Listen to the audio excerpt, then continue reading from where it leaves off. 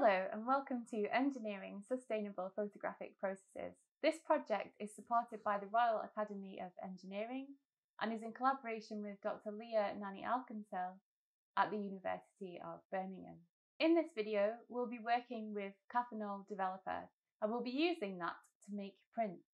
This video is designed for school children, so we'll be going through some of the basic terms. So in the photographic process, you use developer, stop and fix. Developer increases the photographic paper's sensitivity to light. Stop neutralizes the developer chemical before it goes into the fix. Fixer stops the paper being sensitive to light. The paper that we're using today is silver gelatin and it's coated on top of the paper itself. So when you expose the paper to light, anywhere that receives light will go dark, and you can use transparencies and negatives and pinhole cameras to expose the paper to different amounts of light. Shop-bought developer can be bad for the environment as it pollutes waterways and can harm aquatic organisms. However, plant-based developer can be more environmentally friendly because we're using plant-based matter such as coffee, vitamin C and soda crystals. Today we'll be using coffee, vitamin C and soda crystals to make our Caffenol Developer. We'll be using the contact printing process, but you can also use a negative in an enlarger, and you can also use a pinhole camera, which is next month's video. In a different way to shop-bought developer, Caffenol Developer can be unpredictable. So if you've never used developer before, start with the shop-bought stuff and then move on to the Caffenol once you're happy with how the process works. Temperature is a big factor, so I always leave my Caffenol Developer to rest for a long period of time, whether that's 6 hours or even overnight. And that makes sure that the developer is really cool. Anytime you heat up a developer, it's going to make the developer much faster and harder to control. So it's much easier to have a cooler developer that works slowly, and then you can keep pulling your print out of the developer to see if it has been developed properly. Your developer may start to expire, and if that happens, you can increase your paper's exposure to light. So that could mean exposing for longer in the pinhole camera or under the enlarger. You'll also notice that prints often come out as a sepia colour, and this can also be experimented with using different developers. So if you use a mint-based developer, you might get a green print, and if you used a red wine developer, you might get a red print. So it's really exciting and really an interesting way of experimenting with photography. We'll now cut to the studio where I'm going to show you how to make your Caffenol Developer, and then we'll head to the darkroom and I'll show you how to use your developer. Here are the things that you will need: coffee, a tray,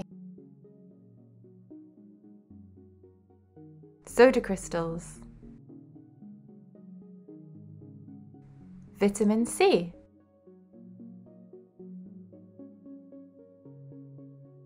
jugs, water. First, mix 75 grams of soda crystals into 500 millilitres of hot water, and you must dissolve these really well. If you do not dissolve these properly, it's a possibility that your developer might not work. So make sure to stir them really well until all of the crystals have gone. It's fine if your liquid looks milky.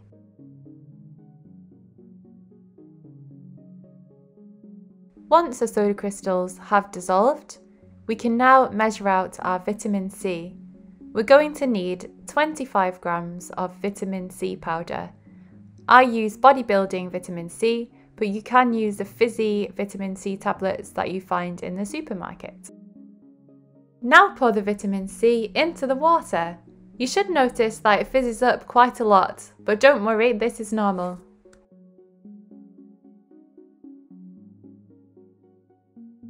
You should make sure that all of the mixture has been dissolved before moving on to the next step. So make sure to stir it really well before putting in the coffee. The next step is to pour out 75 grams of coffee, and you can put that into the measuring jug before putting it into your soda crystals and vitamin C mixture. I tend to use instant coffee, and this one is from Aldi. So I'm going to pour it into my mixture now. You can use other coffees, but you often need to experiment, and if you're using espresso and coffee grounds and things like that, you'll likely need a higher quantity. So when you pour this in, it's going to froth up, but that's extremely normal, so don't worry if that happens. Make sure to stir really well.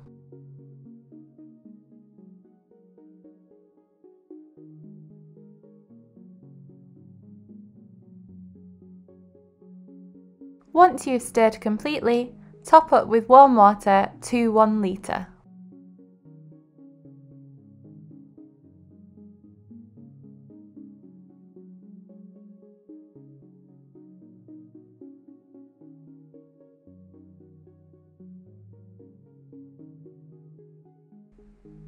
Once you've done this, pour into a tray. We'll then leave the mixture to cool for anywhere from 6 hours to overnight.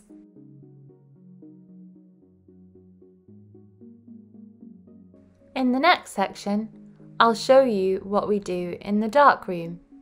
You'll need a darkened room and a red light. This should be a genuine dark room safe light.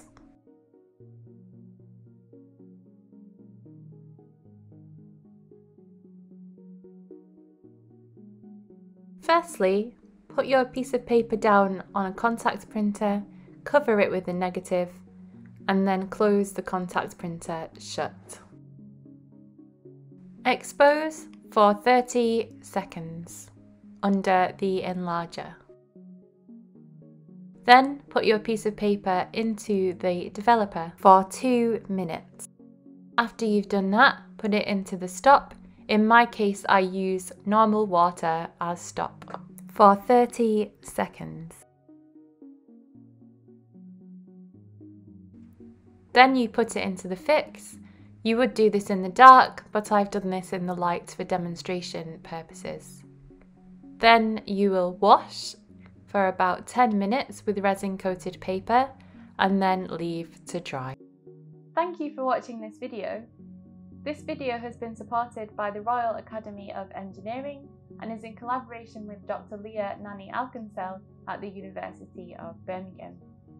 If you like this video, please subscribe and like, and leave a comment if you've made any Caffenol prints.